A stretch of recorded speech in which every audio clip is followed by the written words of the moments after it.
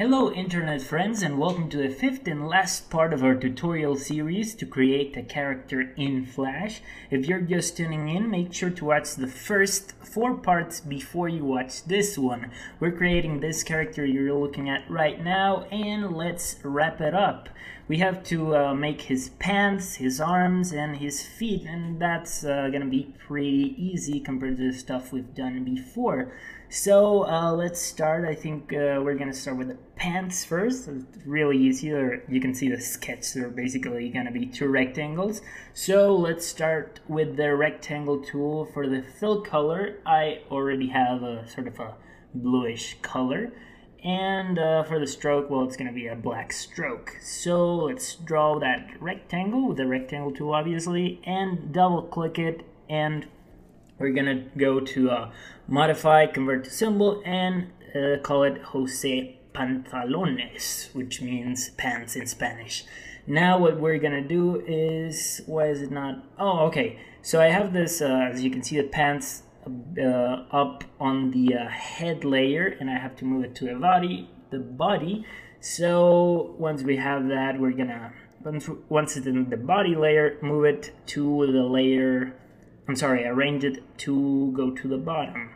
So now I'm inside the pants symbol and just sort of moving the shape again with the selection tool, moving the corners and moving them, sort of making curves on the lines, which is it's pretty simple. And just double click to go inside and modify the shirt symbol. By the way, if you do the convert lines to fills thing, it's gonna be pretty difficult to modify the shape afterwards. So make sure you already have your shape how you want it before you do the modify convert lines to fills thing, the thing we've been doing for the whole sort of lesson. So now I just copied and pasted the pants and flipped them horizontally. But I sort of don't like how it looks. I want to modify it a bit. But if I just sort of copy and paste the symbol and start modifying it, it's not going to work. I'm going to show you in a second what happens if you go and modify that symbol. What's going to happen is, let's double click on the symbol. If I modify it, you can see the other pant sort of moves as well. And I just want to modify that single pant. That pant sounds weird. But anyway, let's go to select the symbol.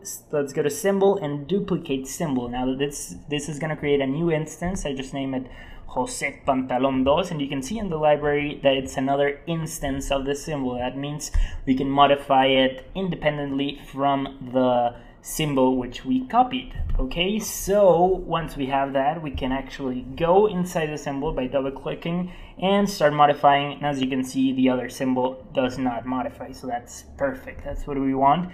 And you know, we could have done that with the eye as well and the sleeve of the shirt and whatnot, but you know, I'm not gonna do it, you know, for time reasons and stuff like that. But you can obviously do it, you know, to give it a little bit more symmetry. Okay, so what I'm gonna do is sort of pull the pant upwards. I want to make the feet. Well, if you're looking at straight, the one that's on the left would be his right. I want to give him a shoe that's like a profile view, and the other shoe a 3/4 view. Let's see if we can do that. Right here, I'm just tinkering around the shapes. You know, like I told you, you can double click inside the symbol and start, you know, just with the free transform tool, making them, stretching them out, whatever you want. You know, nothing is set in stone once you make a symbol. So what I'm gonna do now, I think, is move the pivot points of the pants.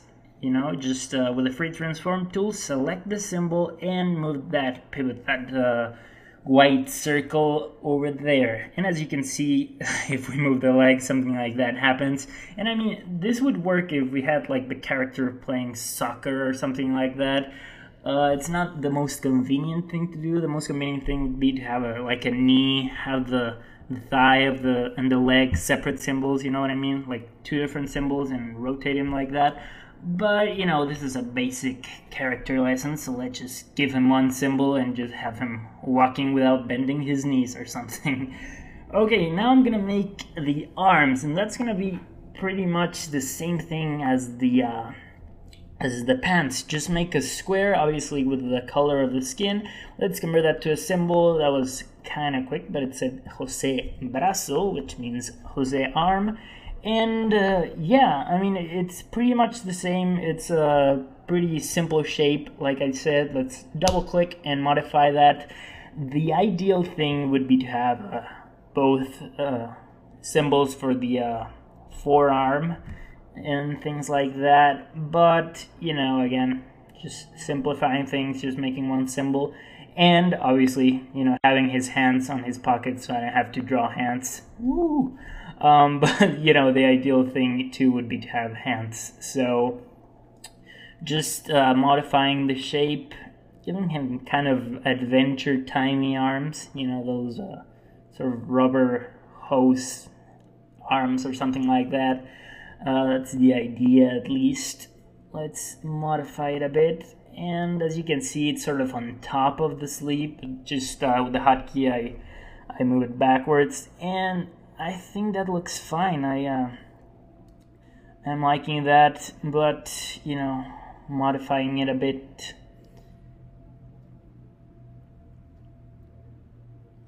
And once you have something like that, I'm going to just copy that symbol and just basically flip it horizontally and move it to the bottom of all those symbols to have something like this. Okay, so that looks pretty good. I'm gonna convert lines to symbols, select that square, that selection, and put it on a new layer and bring the opacity down. That's basically going to create a shadow, and it's the same thing as the neck, just a little shadow there. We could put more shadows, we should, like on the shirt, but let's just leave it like that for now. And yeah, I mean, we just have to make the shoes now, which is gonna be really simple. Just grab a square, let's select no stroke and a black color, because it's just gonna be like a shape like that. I'm gonna pull the point on the square to make it a triangle, as you can see, and just bend that shape like so.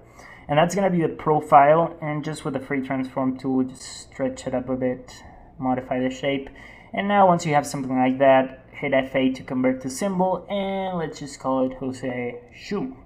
Alright, now let's not duplicate it. I'm gonna, you know, create a new rectangle. It doesn't cost me anything. And try to sort of make a shape that would be a 3/4 view. It's kind of difficult because it's just like a black shadow, the shoe. But you know, if you don't make it as big as the other one, it might give the illusion.